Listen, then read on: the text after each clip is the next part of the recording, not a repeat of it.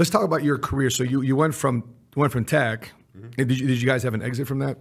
Yeah, so we had the Funeral Exchange, which is Older Solutions, which we rolled in and started Layer Tech. And then had Layer Technologies for 14 years. And then we sold that to DataPipe, who sold to Rackspace in 2014. Cool. So you had because we just went through our own exit a couple years ago. We had a $300 million exit company downtown Buzz called Integrity Marketing Group. So it was a kind of cool process to build something that somebody wants to acquire, and what that life is like after they acquire you, what the next level is going to be. So would you attribute that's where you made a ton of your early experience and your money, learning tech, learning the business entrepreneurial side of things before you founded Icon? Yeah. So like we were talking about before off camera, Icon was really like, it was interesting just because of the timing and stuff, right? So when we started Layer Tech 14 years before that, I had no money. I would just come down here, just found out we were pregnant, and then literally 15 years later, we had sold Layer Technologies, and then I told my wife we were going to start Icon. She's like, "What the heck?" Like, we just found out we were pregnant again 15 years later with Ryder. I told you, God told us we weren't done yet, and from that standpoint, it was just like, can't you get a normal job? Like, can't you just do something normal? But again, it's not. She knows me, and that's not the way I'm wired and stuff. So that's when we started Icon, and really. When were you ever employed?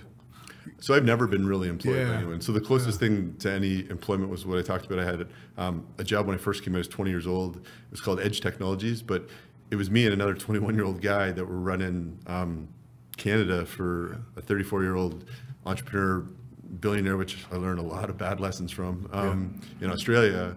And that's what got me down here. But that was the closest thing I'd be to employed by anyone else. So how did you know you're wired for entrepreneurship? Because a lot of people say, listen, I want something safe. I want a good job, something secure. I'll tell you a quick story. So when I was going to college, our farm town had like little tiny couple thousand people in it. How do you say the name of your college? The college was Laurentian. Laurentian University, yeah. There you go. But so I grew up in a little farm town, and then Honda came to our town. So Honda, the car factory. Really? And everyone was like, oh, you got to get a job here. Like all these people, MBAs and degrees, and they were all working at Honda.